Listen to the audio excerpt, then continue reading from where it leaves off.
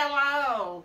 I'm gonna make some fried apple pies, and I have cooked some wine sap apples. As Joanne might have already showed you here.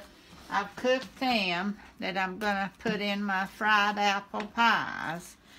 But first I'm making my dough up here for the fried pies.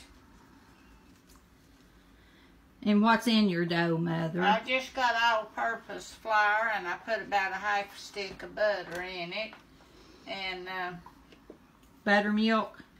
Yeah, I just used some buttermilk instead of water. So I've got it mixed up, and I'm going to pour it out. And she'll work it a little while and then roll it out. And fruit for fruit pies, apple. Wine sap apples. Mother's working out the dough.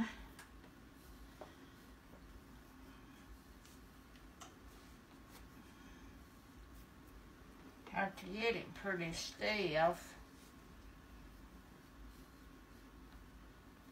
Okay, Mother's rolling out her dough for her pies.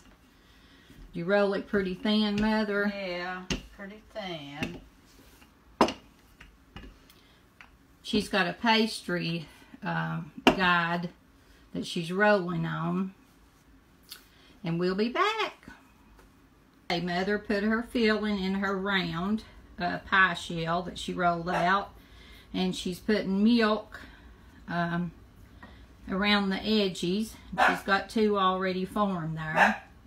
And we'll be back. You just cook them in oil till they get good and brown. We'll be back to taste them. Well, I finished with the fried pies, and now we're going to sample one with some ice cream.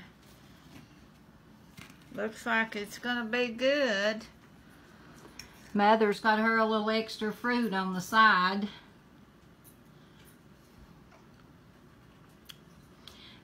Good. Those good apples. Wine sap. That's what my mother always used to bake an old-timey stacked fruit cake. We'll see you maybe tomorrow with a video. Thank you all for the prayers.